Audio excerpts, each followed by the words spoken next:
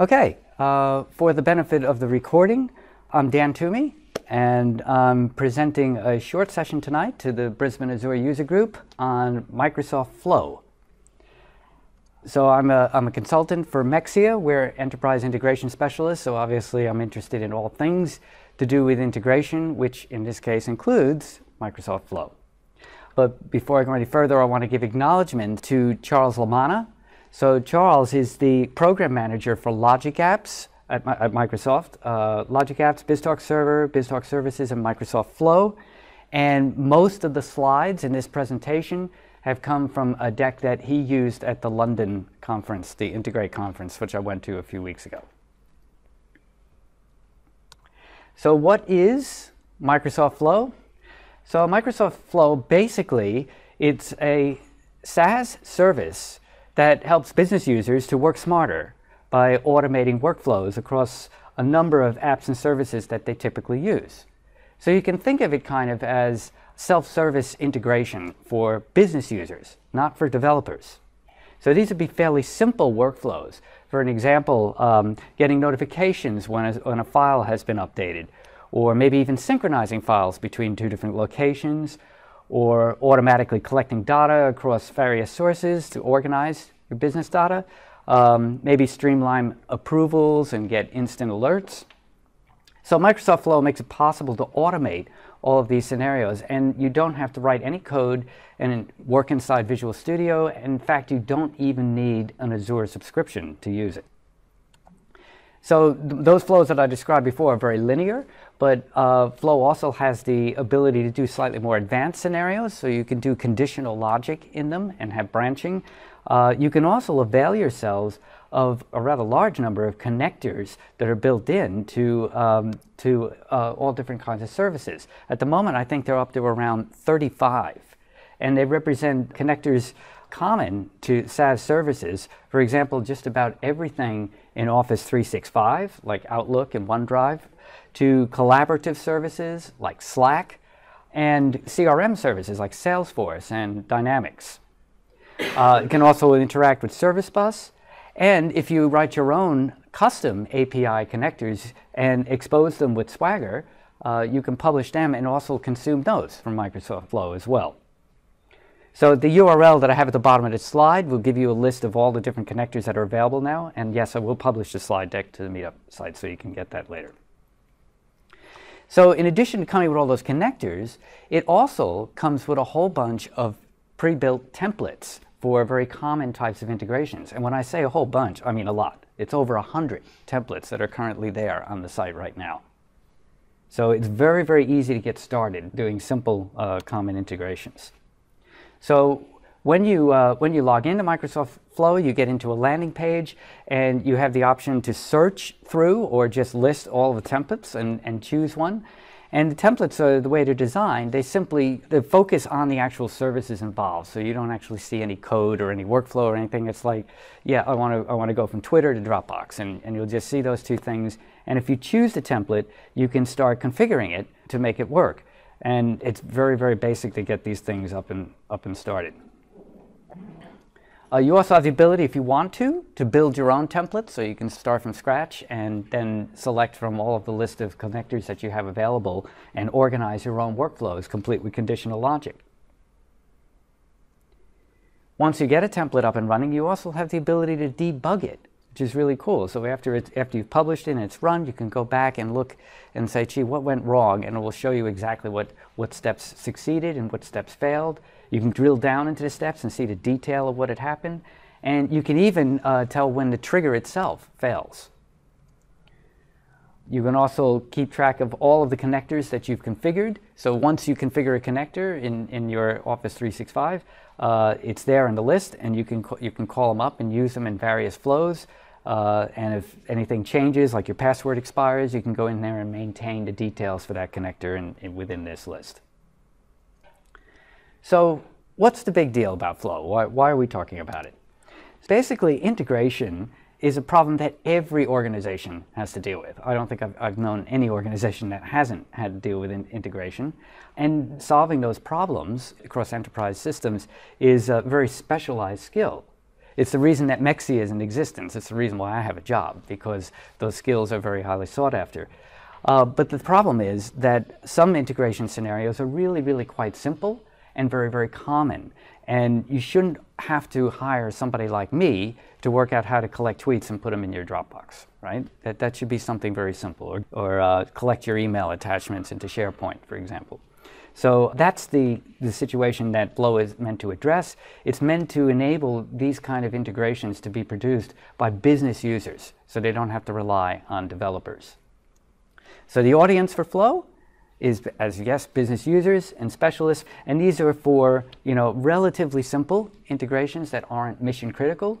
As you get into the greater curve there of sophistication, that's when you have to start using real integration tools like BizTalk Server or Logic Apps, and you probably have to hire someone like me. If you noticed when you were looking at that designer service, if it looked a little bit like Logic Apps, well, that's because it's actually built upon Logic Apps. So the good news is that if you create one of these flows and then you find it gets really important in your business, it becomes mission critical, or just the amount of data that you have to move means that you need to get a little bit more resilience for it. It's possible to migrate it quite easily from Flow to a Logic app. And then, of course, once you publish it to Azure, you can take care of all of that goodness. You have the auto-scaling and the auditing and all the robust features that you get within Azure. So without wasting much more time, I've probably got a couple of more minutes before the screen goes dark, let's go into a demo. There we go. Okay, so when you go to Flow, it's literally flow.microsoft.com. You get into a landing page there, and you can go and search on automations that you want to do. For instance, if I type Twitter to Dropbox and do a search, it's going to go ahead and pull up the templates that match that. Or if you just want to see all flows, you can see the number of templates that we have available are really, really quite extensive. So in my case, I've actually created a couple of flows before. When I was at the Integrate conference, while Charles was actually giving this presentation, I created a flow to basically collect all of the tweets about Integrate 2016 and collect them into a file in Dropbox so I could look at them later. And if we just have a look, it's turned off at the moment, but we can go in and see how that looks. It loads the designer surface. So when a new tweet appears, each one of these is a configurable item. So I've got my hashtag for that. Get the metadata. This is basically the file path in my Dropbox, and the condition is that if the file doesn't exist, it will create one for me. But if it does exist and it gets the file content, it will just go ahead and append that file. So going back after, leave this page. In addition to editing it, I can also look at the instances of when it's executed. And I'll show you the debugger on that as well. So it started failing the last few times because I think I've exceeded a content length in it. But as it loads up the data, the question marks will change. We can see that it actually failed on this one. And you get a lot of details like the inputs and the outputs in each step. So it's quite handy. I can also show you my list of connectors. These are connectors that I've already created for the flows that I've been working on. So I could try, but I think I'm going to probably run out of time to actually create a flow for you. But I think what I will do, well, I'll try it. Let's see if we can do this. So this will be an interactive one. So those of you who have your phones handy and Twitter, we can actually start collecting some tweets. So if you look at that hashtag, BAUG, don't actually send a tweet yet, because until I create the flow, then you won't. It only picks it up from ones that are created after I've done it. But I'm going to search the templates for Twitter. And what I want to do is email tweets from Office 365. Email saves tweets about a certain keyword. So I'm going to go ahead and select that template. Say use this template. And because I've already created these connectors already, they're appearing in a drop-down list, but I could always add a new connection if they weren't there. So I'll go ahead and use this, and then I can configure this. So the query text for this is simply going to be the hashtag, BAUG. And when you tweet, make sure they're good sentiments, okay? Because my boss, Dean Robertson, was here, but he had to leave a little early. A bit disappointed he wasn't here for my presentation, but I want him to know how great the user group is and how well things are going. You can thank him for the pizza and beer. What I'll do is I'll take these tweets and I'll deliver them to his inbox. So I'm sure he'll appreciate that very much. So get user tweeted by, that's fine.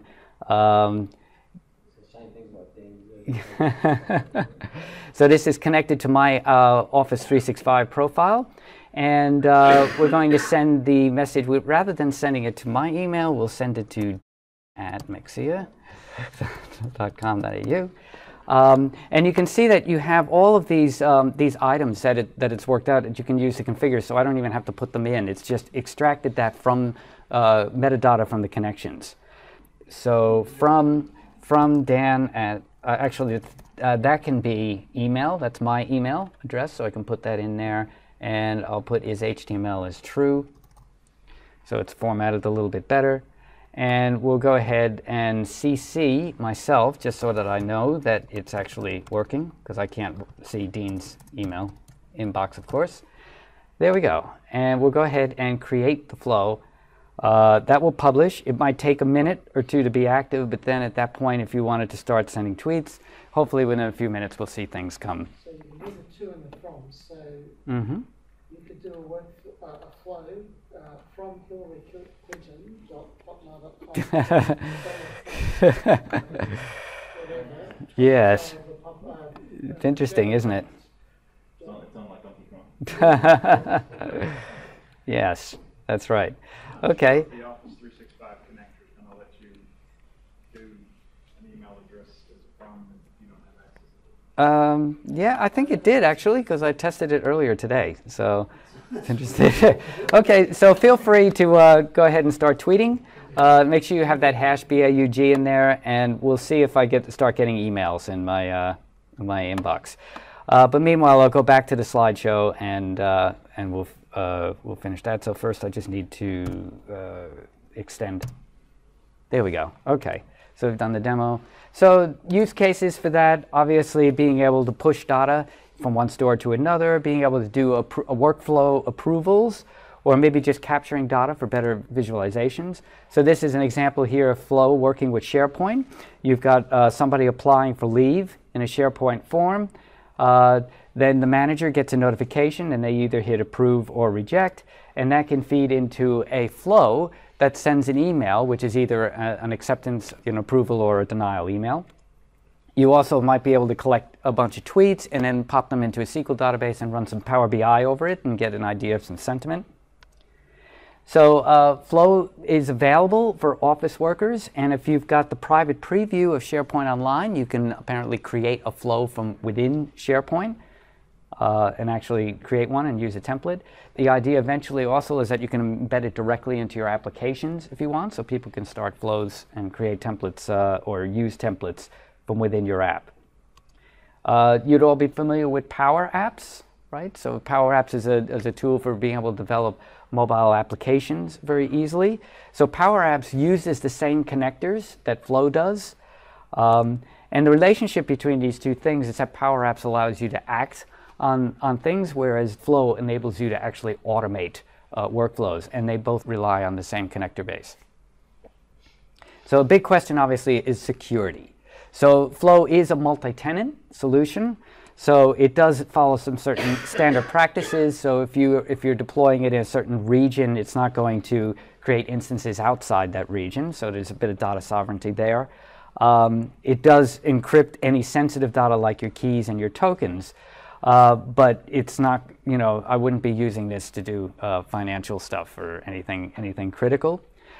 In the future, the plan is for them to allow the administrators to execute policies on these to enable or disable certain connectors or certain templates so that users can't cross those security boundaries, like, for example, taking your SharePoint data and publishing it out to a Dropbox somewhere. That doesn't mean that it can necessarily stop people from doing things they shouldn't do. For example, like, scraping tweets off and flooding your manager or your boss's email inbox. Think of the spectacular ways that you could lose your job doing this. So it does require a little bit of discipline there. And how much of that can be controlled by the policies that the IT administrators can use, I'm not really entirely sure yet. But if you've got mission-critical applications or anything that involves tight security, you should definitely be using more mature integration platforms like Logic Apps or BizTalk to develop those. And once you deploy to Azure, in that case, then you have all the other goodness in Azure that you can leverage. Your cloud policy, security center, all of the auditing, and and the scalability and everything that comes with that. So the summary basically is that Microsoft Flow becomes a self-service integration tool for business users to be able to develop simple applications that don't require someone like me to come in and do that. But if you have more advanced scenarios, obviously you still need those tools and people like me, so I'm probably not out of a job, at least not until Dean opens his inbox tomorrow. And the other good thing is that integration solutions that someone like myself might develop, if I'm creating custom connectors and API apps, your organization business users could use those within their flows. So there is opportunity there as well. So resources, you got the website there for Flow. From there are links right on that place to jump to the documentation, so you don't really have to memorize that link ID, and the blog as well. There's a community user group and some videos up there, and if you want to follow it on Twitter, those are the tokens for you to do there. I will be publishing these slides on Meetup. If this video, this recording comes out well, I'll publish a link to that as well. And depending on the mood that Dean is in when he opens his inbox tomorrow, I may be publishing my CV too on Meetup. So if you know anybody who needs a good integration architect, let me know. Well done. Thanks very much, Dan. Yeah.